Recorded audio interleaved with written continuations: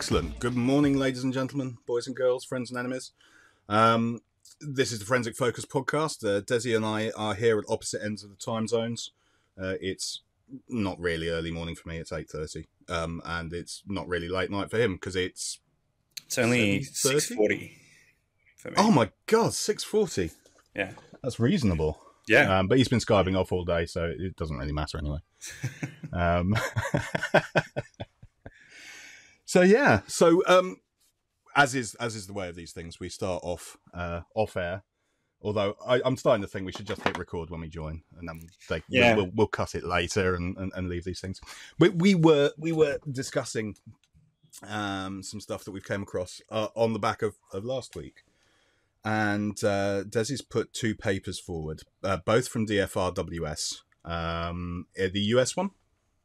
Yes, DFRWS USA. Yeah. 22 and 2019, the CSAM one, as you were saying, both from the FRWS, to do with the use of or the relevance of machine learning and artificial intelligence. I hate that term so much. In forensics and various things, and obviously we'll link to those in the show notes. But we'll start with the older paper. And we were just discussing, so the paper is about a practitioner survey exploring the value of forensic tools, AI, filtering, and safer presentation for investigating child sexual abuse material, CSAM stuff. And it's a paper, we'll put the links in, by Laura Sanchez, Cynthia, I'm so sorry people, I'm going to get this totally wrong. I can do Corey Hall, that one's easy. Ibrahim Bagili and Cynthia Grajeda. There's probably a better pronunciation of that J in whatever the original language that it originates from is, but I do apologise. So we were just flicking through it now. I think Desi's read a wee bit more of it than I have. But the question that came up from it is AI just an automation tool? And I think you've actually hit the nail on the head there. It has to be at this point in time. Otherwise, we're allowing for a machine to make intelligent decisions. Now, AI is such a false term, in my opinion. Yeah. We're talking about statistical analysis here. That's all it is. It's statistical analysis. Machine learning is statistical analysis, either in a constructive way if you're talking about something like a deep fake, or in a reductive way if you're talking about looking at something and saying, is this child pornography or is it not? Sorry, again, let me rephrase that. I got into the industry too long ago, and the phrase child pornography is a term that was used back in the day. It's not. Pornography is something that consenting adults can agree to. This is child sexual abuse material, and hence the fact that we call it CSAM. And it's not. It shouldn't be related to pornography, which is perfectly legal and is entitled for people to create and distribute and enjoy as they wish. So CSAM, and we'll keep referring to that. In the UK, it's IIOC, Indecent Images of Children. In the rest of the world, it's CSAM. So we can pick an acronym and we'll stick with it. We'll call it CSAM. But at the end of the day, you're going to identify a piece of CSAM and present. It has to be presented to an examiner for confirmation. You can't have a machine deciding that this image is CSAM and attempting to guess the age and attempting to classify it in terms of its severity. Okay, so there are different levels of severity. If you want to know about them, look them up. I'm not going to go into that here. It's unpleasant enough as is. So AI can assist. That machine learning can assist. But I wonder actually if perhaps there's not a risk, certainly in terms of categorization and age estimation, if there's the kind of self-fulfilling prophecy. If you put a number and a category in front of an examiner and they're borderline on it, they will err towards going with what the software tells them it is. Now, that could be a good thing. It could be that the software is reasonably accurate. It could be that it's downgrading it, or it could be that it's upgrading it. All of which are, either an upgrade or a downgrade is a bad thing, either from the perspective of, both from the perspective of justice being done, but in favour of either the defence or the prosecution. And so in that regard, it has to be an automation tool. It can't be allowed to make decisions, and actually it has to be relatively restricted in what it can be allowed to say. Perhaps things like age categorization and severity, both of which are hard jobs. And I do CSAM cases. In fact I've got one this week I need to go through, but at the beginning of my report, it says, I am not an expert in classification. I will not take a stab at figuring out how old somebody is, and I will not figure out what the category is. I mean, the categorization is relatively easy to a certain extent. But, that's not my place to do it. I'm a digital expert. I know what a computer is. I know what a file is, and I know where it's been and where it's come from when it was created. But I couldn't tell you that somebody in it is 15 or 25. I mean, I might be able to manage 15 or 75, but that's a pretty broad guess. And there are specialists and there are medical professionals who have a far better understanding of child development and the way that people grow and change over time. I mean, that way beyond my knowledge, and therefore it's not something that I would want. The idea that the machine can do that, I mean, logically, yes, if you can distill a hell of a lot of knowledge into a machine learning environment by showing it images and saying, this. And machine learning's been very interesting. Actually, there was an article yesterday, and I'll link to it. And in fact, I'll bring it up on the. I'll find it first, then I'll bring it up on the screen. They were using it for developing antibiotics. Hang on, let's have a look and see if I can remember what the article was. AI. But I think that's just it. Like we started talking about AI, and then you mentioned like you can get a lot of benefit out of automating with machine learning, and that's just it. Like that was the article, and that's what sparked my question. Is when I read the artificial intelligence section on the CSAM article, it talks about machine learning to start with, and then talks about training a network, and then just using it as an automation tool. So it's like, it seems like such an abused term within the research community to say something's AI when it's not. Like, it is just machine learning and tool automation, and humans are just training computers to think, in quotes, on how to do things. And then I guess to your point about like training it to do the age estimations, I do know, and I don't know whether it's gotten better, but I remember reading a paper where it was good for like a Caucasian data set, but if it was any other ethnicity, it was really poor at telling kind of like traits and age and even gender. Sometimes it was really bad at distinguishing between it, because I guess like it wasn't trained on that data set. And that could potentially be an issue, particularly in the CSAM space. Like if you've got ethnically diverse children who are being abused, is potentially that set missing something? Because like, I don't know how LEA uses it, like whether every time they're manually going in and checking, or there's some cases where maybe data sets are just being used because they're trying to protect people from, I guess, the psychological impact that has on the analysts. Yeah. I mean, I think because it's difficult. It's difficult. I mean, and yes, we want to prevent psychological damage on the analyst, but at the end of the day, we're professionals. We don't roll out. Well, I think we probably would if we could, but we don't roll out, automated doctors because we're worried about the impact that seeing some blood is having on a doctor. A&E medics are immensely stressed. They're immensely under the cosh, and arguably there's a lot more pressure. I mean, there's a huge backlog of cases in the UK in terms of forensics, but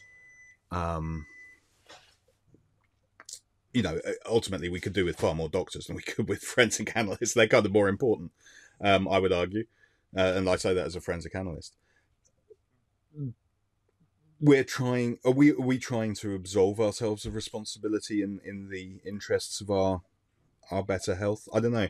We take on these roles because we think it's important to do, and because it's important that it's done right. And although there are things that can make this life easier, one of the best things is large hash data sets of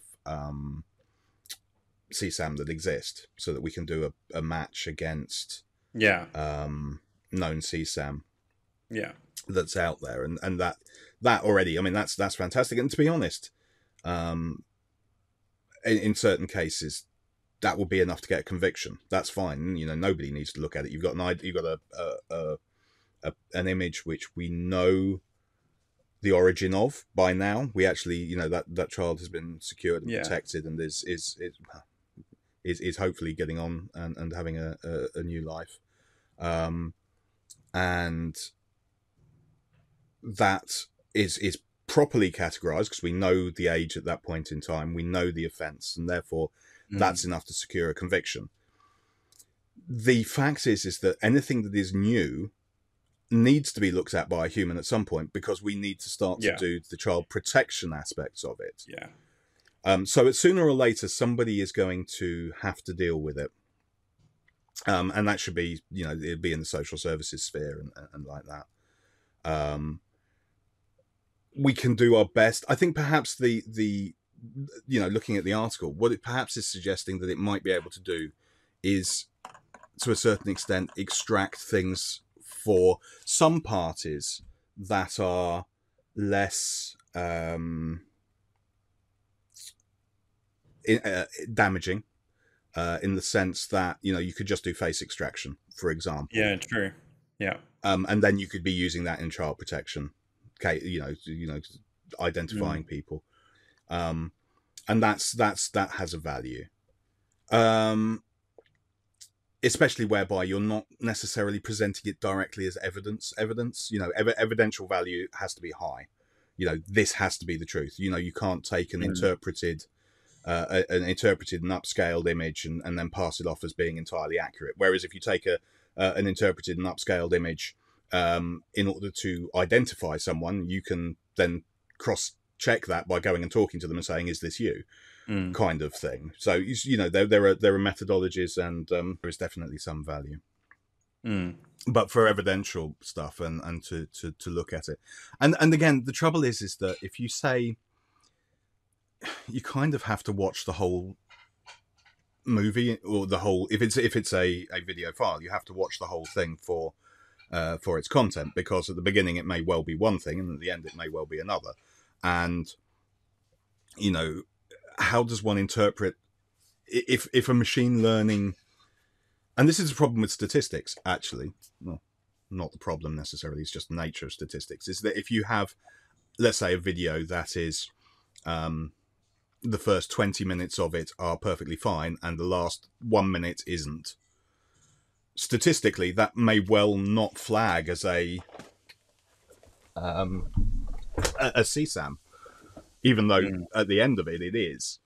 I don't know. I mean, I don't know any manufacturers who are doing this. I think where I first sort of came across it was the idea that a simple statistical analysis to identify images that had a large content of skin tone, for example, is generally indicative of either photographs of a beach or something that is potentially something that you want to flag for further, further examination. Yeah, true. So maybe in like, if you had a full set of photographs and you identified manually one that was CSAM already, then you could Mm. parse that full set through to get a broader understanding of how many of those photos were potentially CSAM from that set. Yeah. So yeah, I mean, I think coming back to your original question, which was, is it an automation tool? I think the answer is yes, with caveats. In the same way that a triage tool is, yes, it's a tool with caveats, which is a triage by definition doesn't look at everything. And I think in a similar way, artificial intelligence or machine learning is a tool, but it doesn't look at everything. And whether it actually looks at every bit of data or not is, that's open to debate. But what it doesn't do is it doesn't look at it with an interpretive eye. It looks at it with a statistical eye.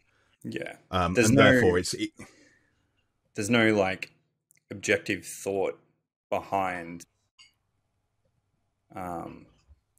there's no objective thought behind the process itself. Like, it's not making decisions. It's not making, like, as an investigator, you may look at a file in a folder and go, oh, I've seen this before, or I know the TTP of this attacker, so I'm just going to jump over here and look somewhere else. Like, to me, like, those investigative leaps where you're associating something that's not directly involved is a hallmark of, I guess, investigation intelligence, right? So, yeah. And I haven't seen a tool that does that yet. Like, if you tell it to go look at these places, it will. But if there was something new that was not really associated, like, it's not going to make that jump and go and find that. I'm trying to remember who it was that was telling me this, but somebody was talking about the. So I was just thinking about it because I heard it was on Triple J, I think, which is our like national broadcast, one of our national radio stations, and they have a segment I think every week with Dr. Carl, who is like a really prominent scientist.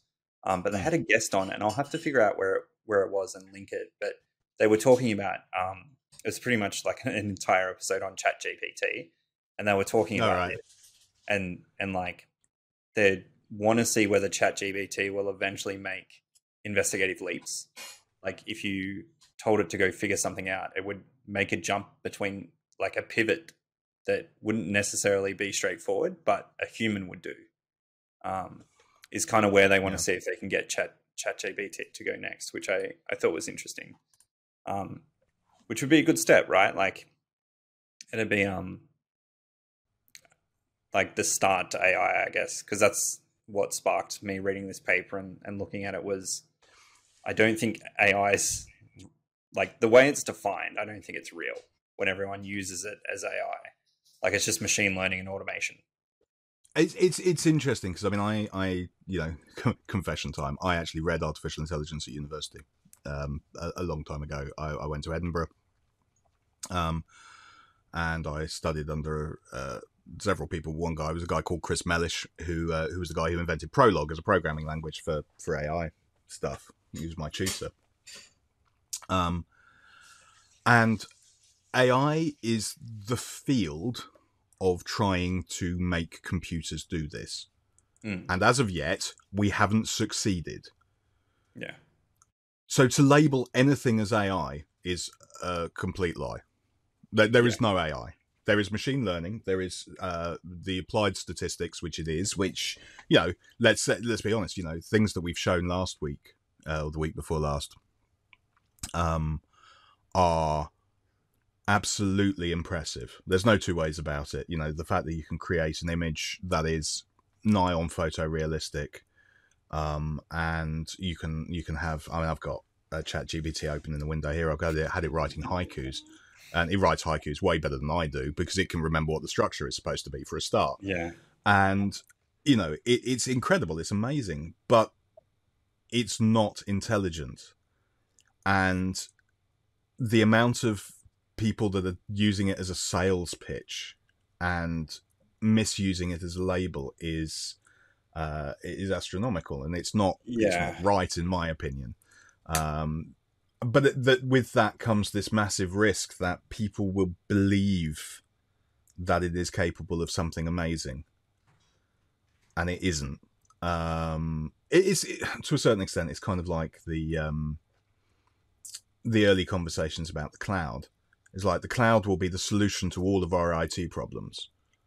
No, the cloud moves your IT problems from one place to another potentially, but it's Yeah. not. It's not this panacea of amazing thing. And AI is that as well. It's not. It's not a panacea. It's a tool at the moment. And I think we should actually, without being too Skynetty about it, and paranoid and dystopian, we should actually be slightly worried if we start to create computers that can make decisions and can think for themselves. Asimov's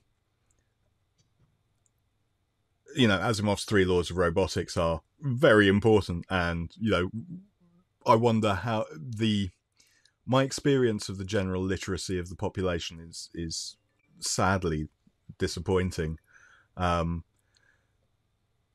But things we need we need people to be reading things, if they're not banned in the US, things like 1984 and Asimov for the Three Laws of Robotics and Brave New World, and if nothing else, The Hitchhiker's Guide to the Galaxy, to see what happens to Marvin the paranoid android when he attains consciousness and then realizes that everything is hopeless and just doesn't want to do anything. We should be very careful about selling this as a panacea without the true appreciation of potentially we're concerned about atomic weapons now. You wait until we create a machine that can think for itself. I mean, that's going to be scary. But yeah, it does to me seem to be very disingenuous that people are saying that their product has this instead of saying that our product does some very clever statistical analysis, which certainly in our field is definitely understood and definitely appreciated. I'd much rather somebody said, look, we do a really detailed statistical analysis, and I'm going to call Amped out on this because I've found their products to be very good, and then explain what it is that statistical analysis has done, and then when they've finished doing it, give you the results in a mathematical way that shows how they got to the answer. Yeah. If you do that, it's science, not snake oil, and that's cool. I was just gonna say that. Like, I'm immediately skeptical whenever like someone reaches out on LinkedIn, or like you go to a conference and you see all the vendors there, and as part of their advertising, it's like, we use AI to model things, and then it's when you talk to the vendor or like reply to whoever back, you're like, so what is the AI doing? And usually, like, they don't know, like they're just salespeople or pre-sales. They're generally not the engineers behind it, and marketing's probably put it together, and they're like, oh, AI is cool. Like, let's just say that it's AI. But it means, like, in my mind, and I'm sure it happens to a lot of people that are in the industry, it immediately discredits that vendor or that person that's reaching out, or that brand, because saying AI and then not being able to, like, fair enough, like, things are secret and you don't want to tell people how you do things, and because that's how you get a market edge, that's fine, but you should be able to explain in some way on how AI is helping, or like you said, like Amped provides the kind of mathematical how he got here, because you probably have to use that, right? But well, this is it. Is that certainly in our field? I get that there needs to be some commercial sensitivity, but the bottom line is that your product does something. Somebody needs to stand up in court and say what the hell has happened and how it got to these conclusions. Either it's going to be, I have to put in a call to your guys to come to court to explain, which may be your business model and you want to claim costs for that. yeah, Although I suspect it's not going to scale well. Or I have to understand how it does it so that I can explain. Something which is a proprietary secret that is kept back and not disclosed is difficult. And you know, I'll sort of allude to something similar in the UK. There's been a very large set of cases around something called Encro phones, an Encro chat, which Yeah. was an encrypted telephone network. You've probably heard of it. We've talked about it before, I think.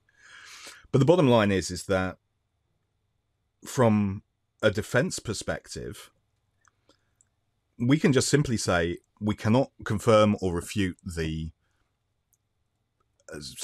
accuracy of this information because you haven't told us how you've acquired it.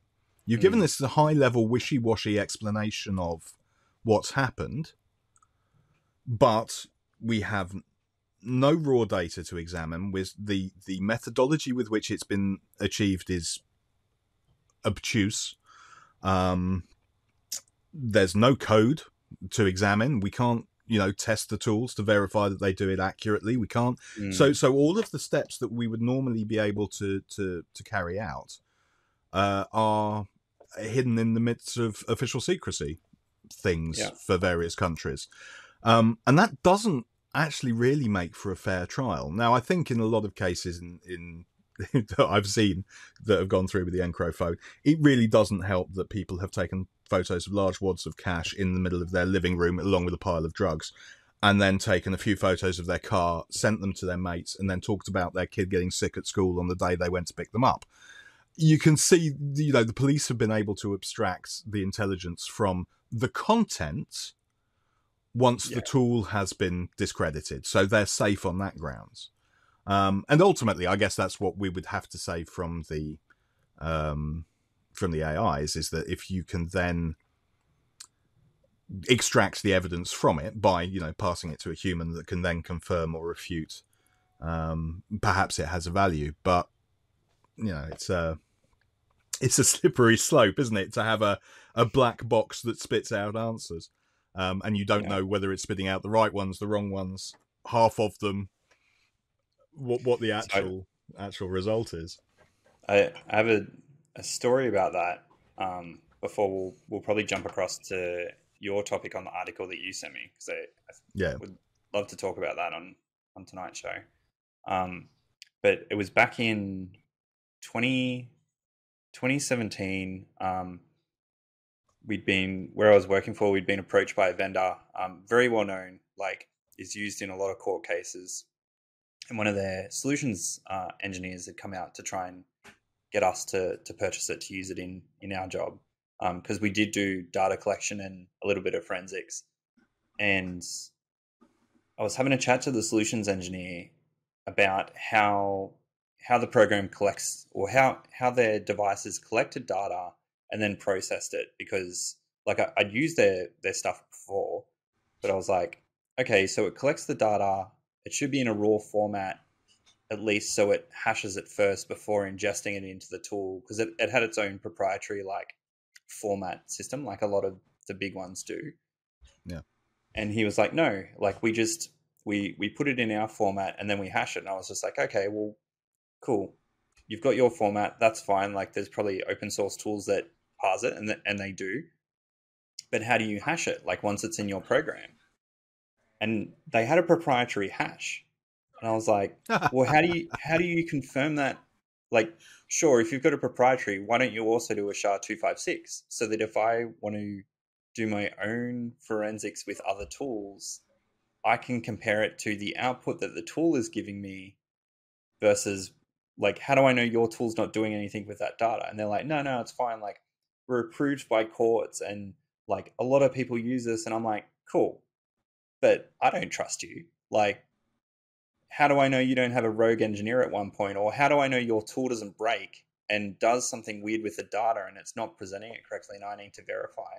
And it just I could see the thought going in, but I don't think he'd ever worked in a where forensics was, he needed to follow chain of custody and verify data.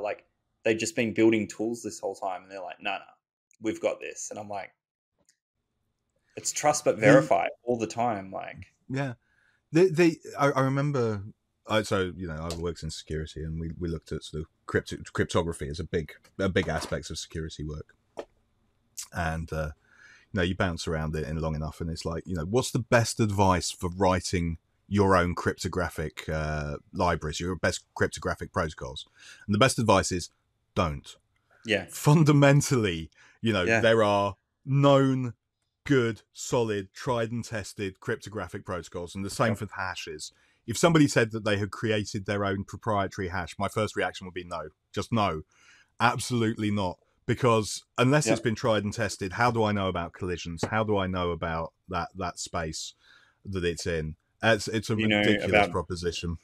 how do you know about vulnerabilities? Like, Yeah. depending on what you're using your cryptograph for, like if you're using it to secure something, like there's probably someone smarter than you that can find a vulnerability in that. Yeah. And that's why the tried and tested ones are so good, is because a whole bunch of people smarter than me have been involved in doing it, and Yeah. I've got a lot of faith. And even then, you see, MD5 was kicking around for years and years. And to be fair, MD5 is still not a bad hash as it goes. In terms of realistic real world attack, it's incredibly challenging. Yeah. It's not impossible, and that's why we've moved on to SHA.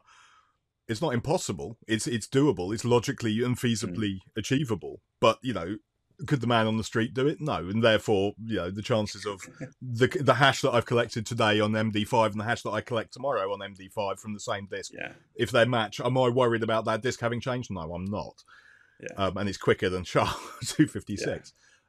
But realistically, for purposes outside of that, for things on the web, if I'm downloading and verifying a package, no, I'm going to be using a cryptographic protocol that I've got more faith in, that has a higher security.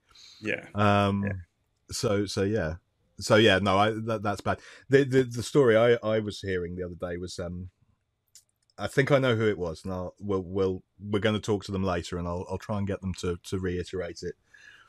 They probably won't, because it may be confidential. He says, thinking very carefully about what he could say. But somebody came to them to ask them to test the tool in order for validation purposes. It was a forensic tool. Yeah. And then they were talking about where, so it's looking for certain evidence, whatever this forensic tool is. And it has certain expected places, and it has other places in the file system where it wasn't expecting to find evidence. And they were like, right, so you're going to put the evidence in the places we expect to find it. You're like, no. I mean, sorry, you want me to set up the test so that your tool passes it, and then that's going to get you your validation? No, I don't think so. Yeah. So I don't know what the outcome of that was, but yeah, that sort of similar vein. Probably them finding someone else to test and validate who would put the evidence in the right spots. So I guess this is again, it's why you should always question the tools that you're using, even like in the example that I give, and I'm not going to name and shame because they may have changed since 2017 when I was looking at them. But even well-known tools, like it's still worth questioning how they function, what you're getting out of it, and always test and verify with at least one other tool. And every forensics course I've ever done always says that, like, don't trust one tool, because it may be interpreting things differently, or it may be incorrect. And you see that with vendors that do come out and publish changes to their tools that say, hey, between these dates with this patch, this information was wrong. So if you had cases, go back, and if it was critical, go back and have a look at your data set. Yeah. There have been several fairly high profile things of that nature. Yeah, absolutely. All right. Trust but verify. Good chat about AI, but you sent me a news article which was pretty interesting. I had to read this afternoon, where a 32-year-old man has appeared in court charged with murder of, was it his partner, or he just murdered? I was reading the article as well, and I couldn't see it. Now, the name is different. I don't know if what the state of their relationship was, and I haven't read enough around it to be able to comment sensibly. But essentially, the guy had provided an alibi to the police that he was online at the time, live streaming a playthrough of a game, and it turns out that said live stream was pre-recorded. Oh, he said to the people in the chat of the live stream that he was having some technical difficulties and therefore he couldn't respond to chats in real time, and thus got around the little niggle of having to respond to people talking to him in real time. He said that at the beginning of the live stream, did his pre-recorded live stream and played it back at the time this murder was committed, giving himself what appeared to be quite a good alibi. Turns out that not only has he now subsequently admitted that, you know, it was a pre-recorded live stream, but that somebody somehow figured that out. Whether it was a forensics examination of his device, or whether it was a forensic examination of the video, I have yet to find out. But it's a really exciting concept, and it's quite funny because I saw this a few days ago, and it passed my mind, and I thought, oh, that's interesting, and then it slipped my mind. But before I sent it to you, there's a program here on the BBC called Death in Paradise. Okay, it's a detective series. It's essentially predicated on the concept of what's called a locked room mystery, whereby basically there are a number of suspects, but none of them technically could have committed the crime because they were all busy being somewhere else, or the room was locked and there was no way they could have gotten into it and all the windows were shut, and that kind of, you know, how did they do it kind of thing. And last night's episode, without wanting to spoil it for anybody who hasn't seen it yet who might want to watch, part of this this guy's alibi is that he is on a live stream Q&A about his work, his book. He's a criminologist, at the time that the murder would have had to be committed. And it sprung it in my mind. And I was saying to the family who were watching with me, I was like, oh, that's really interesting because there's a case that's just been done on that. Now, it turns out that actually he was live streaming it. He was just live streaming it from another location at the time that had been made to look like his original location where he claimed to have been live streaming it from. So it was a bit of subterfuge in that regard rather than the pre-recorded live stream. But I did, it jogged it in my memory, and that's why I sort of sent it over to you as an interesting concept. But it's the amount of times actually now that, I mean, I've done cases where people have tried to use digital evidence as an alibi. I can remember it happens often with phones. People are like, you know, I was somewhere else. Here's my GPS data. You know, you can see that, you know, please pull the cell site. I was 15 miles away at the time taking a phone call from my granny. You know, can you cross-reference that and show that I was somewhere else? Which is, the device was 15 miles away at that point in time. I have no idea where you were. Although somebody unlocked it and, you know, that kind of thing. I've had someone come to me, although I didn't do the case, but somebody came and said, look, I was busy playing FIFA on my PlayStation at the time this happened. Could you please show that I was logged in? And again, it was like, well, yeah, we can show that somebody perhaps was playing FIFA using your account, but I can't prove it was you.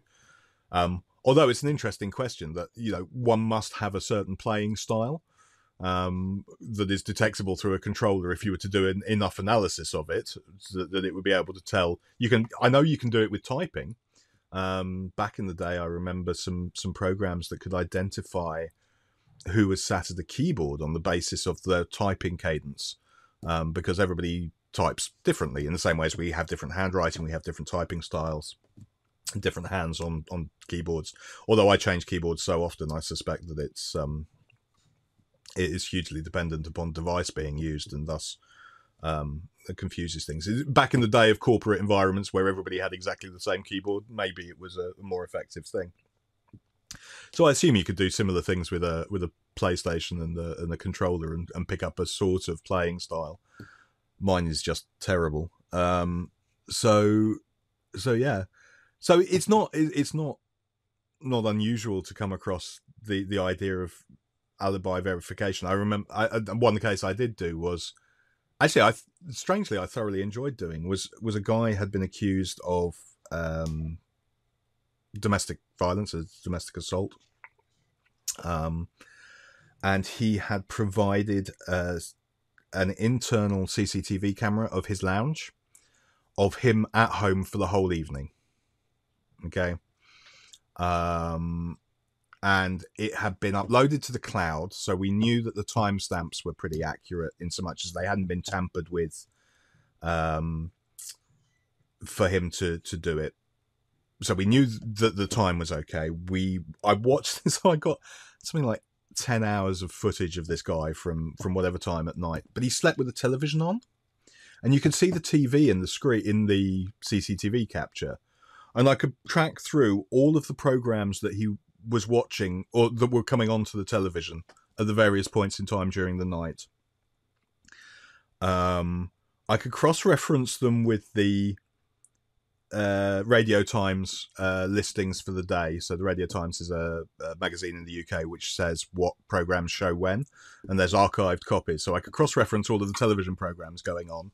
I could see that he was there the whole time. He got up and went to the loo in the middle of the night and then went back to bed, and you could see and unfortunately hear that process going on through the CCTV speakers. So this kind of alibi building is a strong thing, and I'm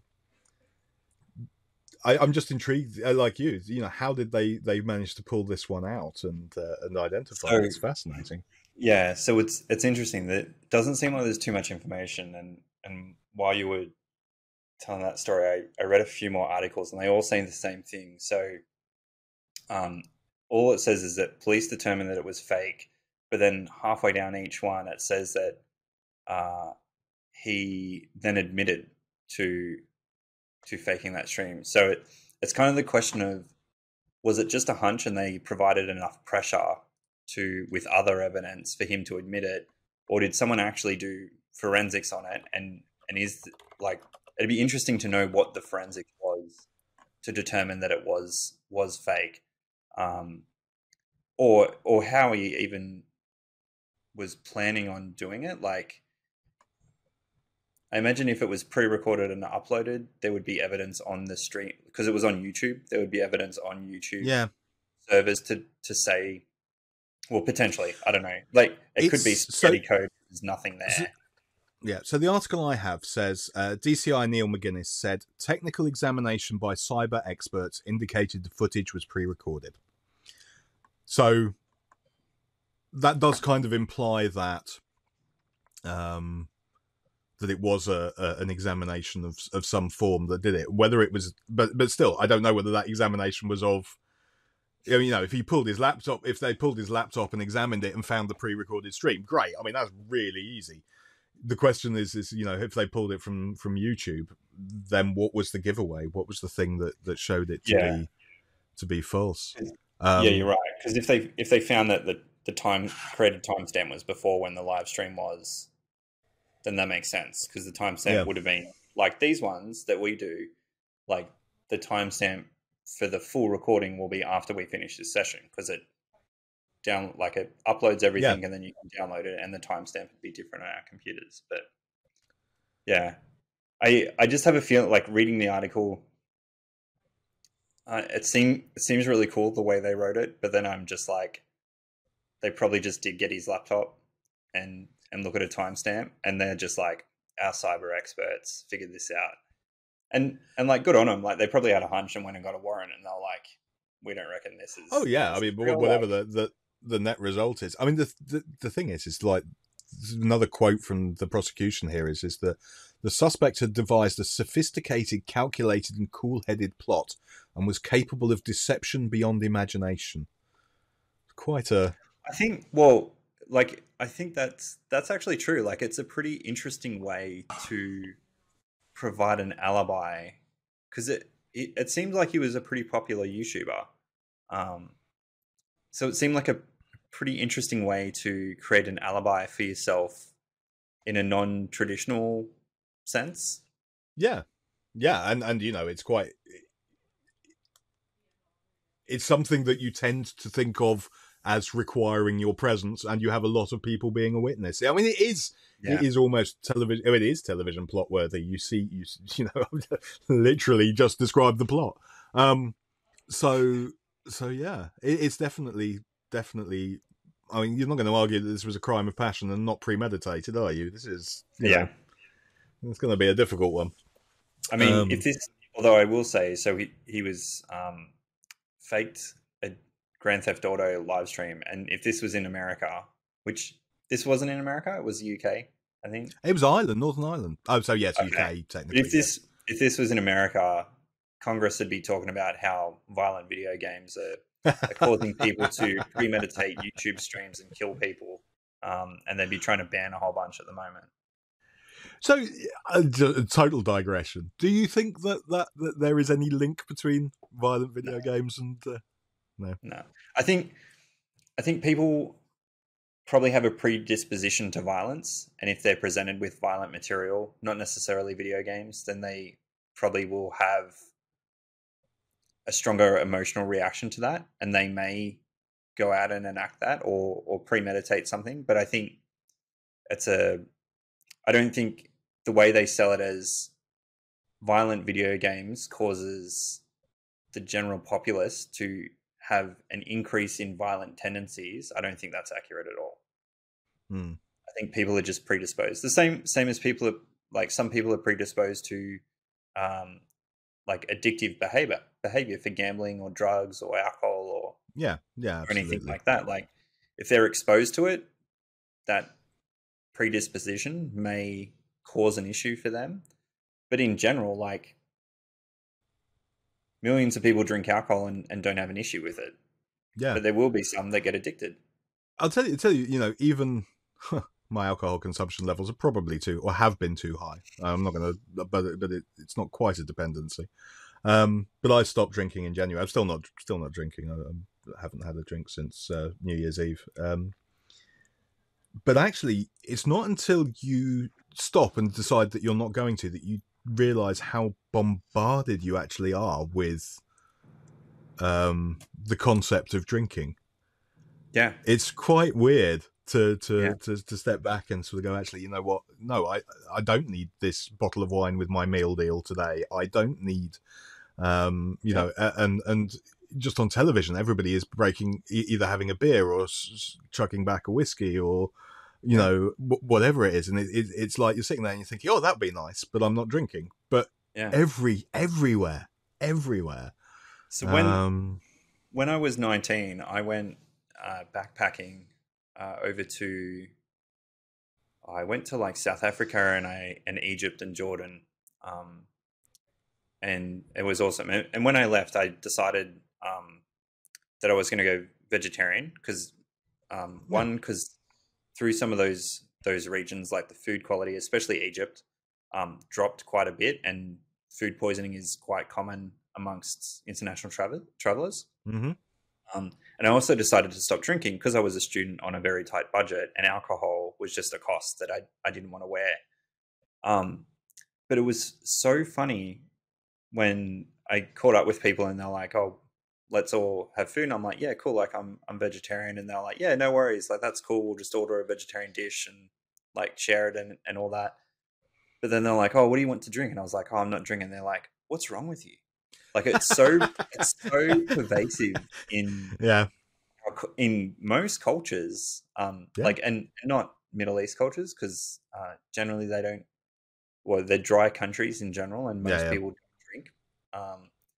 Just the people I traveled with were like, every single night they were like, "What's wrong with you? Why don't you just have a drink with us?" And I'm like, "I'm fine. Like, we can chill and just hang out. Like, I don't have to get drunk to have a good time." But it's funny, and you're right. Like, when you think about just having wine with dinner, or when you go out with friends, like you go to the pub, and it's so common to just get like a pint. Yeah. It's good place. Speaking, good place to finish on. Well, I'm going to say it's a good place to finish on, and yet I still have just a couple more questions that are relevant to the podcast. One is Jamie has graciously agreed, and I will be going to the oh god, I've forgotten what it is. But I will be going to a conference this year with Forensic Focus to go to. How do you spell forensic? This is Sai saying that if you're there, he may be hitting you up for a conversation. This is Sai saying a couple of things. Yes, so event calendar. This is much later on in the year than I was going to be. I was thinking of going to DFRWS in Bonn, but I will not be doing that now. I will be going to where is it? There it is. The European Interdisciplinary Cybersecurity Conference in Stavanger in Norway. It's 14th, 15th of June this year. And I am thoroughly looking forward to it because I've never been to Norway. So that's it. And I know that you spoke to Jamie as well. Have you got that confirmation yet? Yes, so no confirmation yet because Australia is very far away. I'm maybe at a conference in March, and we'll talk about that in the next couple of weeks if that goes ahead. If not, I'll definitely be around the traps in Australia and New Zealand. So there's a data security conference in Wellington, I believe, and then there's the IAFS where they're presenting the new model for digital forensics as a more robust discipline in law enforcement and courts. And that's an international endeavor, and that'll be in Sydney. So I'll be there for that one, and then DFRWS later in the year, plus whatever other conferences that are around. I'll be at as well. Yeah, I'll be doing the Forensic Expo in Europe. That's in London, so I have no excuse not to go to that. I did see another one that was in Birmingham, but then I figured out that it was in Birmingham. Wrong Birmingham. No, It was wrong Birmingham. US. Yeah, Birmingham, Alabama, which was like, no, I don't think I'll be going to that. It was like, oh, Birmingham, that's a couple of hours away, as opposed to across the Atlantic. So yeah, but yeah, so I'll be doing that. But actually, coming up the week after next, I'm going to be up in London. And there will be a report on this on Forensic Focus, but I'm attending a competition. I'm supporting some students from Warwick University who are in the Cyber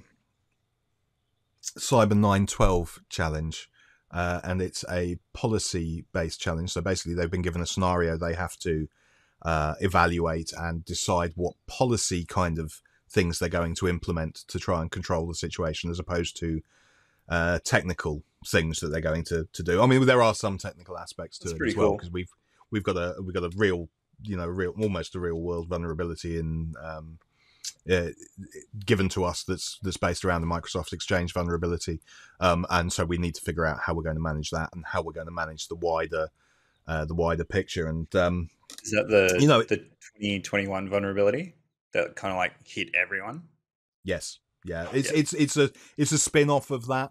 It's a fictional scenario, so essentially it's because there's a patches out for that, but this is a sort of a step up and a theoretical. So we got a theoretical adversary and a group of disaffected oligarchs who wish to get their money back, seeing as it's been seized by sanctions, called New World Order on one side. We've got this vulnerability, and then we've got various things that we need to protect on the other. So we're sort of building this scenario of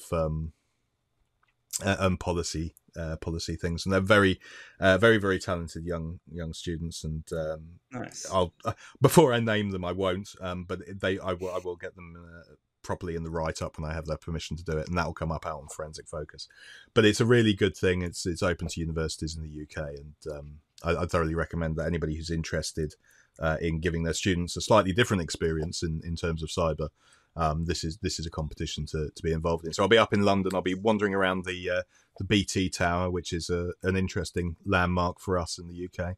Yeah, and I think it's a really good challenge by the sound of it, though, for a lot of people who want to be in cyber but don't want to be technical as well. Like, because that's a lot of the time. Yeah, people ask that question. They're like, I really want to be in cyber. And like some of the best incident managers I've ever seen are non-technical. They're just really good at organization. like organizing people, organizing technical people, because Si and I are not easily organized, that's for sure. I'm not Um, easily organised. No, yeah, definitely not. you've seen our rooms, like we're definitely not organized. So yeah, it's all Um, alphabetical order, honestly. it's chaotically organized. That's how Chaotically I live. organised. Yeah, Yeah, it's the old adage, isn't it? It's just like, you know, if a cluttered desk is a sign of a cluttered mind, what the hell is an empty desk a sign of? yeah. So yeah, Before we do sign off, I will say, if you guys enjoy what we do, please consider liking, subscribing, leaving a comment on the platform of your choice that you listen to or view us on. Um, we do check them. Jamie's really interested in kind of tracking kind of any kind of feedback that we have. Um, and yeah, obviously any of the conferences that we're at, like I definitely have ran into people already since we started. So that's always funny. Especially when people come up to me and they're just like, just start talking like they know me, and which is completely fine. Like I'm all right, but in my mind, I'm like, I'm stressing so hard because I'm like, have I met this person before? yeah. And should I remember something about them? And then they finish with, oh yeah, that episode of Forensic Focus podcast, that's what got me thinking about this. And I'm like, oh, okay, cool. You've listened, you know who I am because you've seen me, but you like, I've never met you before. Oh, what a Um, relief! Yeah, I'm going to say so I have please yet. stop freaking me out and start with that you've seen me on the podcast. Yeah. Oh, good. Yeah, I've had a few people say that they've enjoyed episodes, but people I already know who've told me they've enjoyed episodes. But I have yet to meet someone who's listened, and I don't know. I look forward to the opportunity. So Yeah, yeah, yeah, if you do, if we are around, you know, please do come up and say hello. yeah, definitely. And any feedback is very welcome. So yeah, please do. And yes, please leave feedback. And you know, if you have feedback that's not positive, we do want to hear it as well. Let us know Oh, what you think. definitely. Let us know, and also any comments you have that relate to the art, the things we're talking about. If you, for example, work for the Northern Ireland Police and happen to know what exactly happened in this case and can enlighten us a bit more um, as to what's going on and how this has panned out, I would be genuinely fascinated to know. And yeah, just so like that. Fantastic. Yeah. All right. All right. I think we'll leave you there with this week's episode. All the notes will be in the show links like normal. And we'll see you guys again soon. Excellent. Fantastic. Take care. See ya.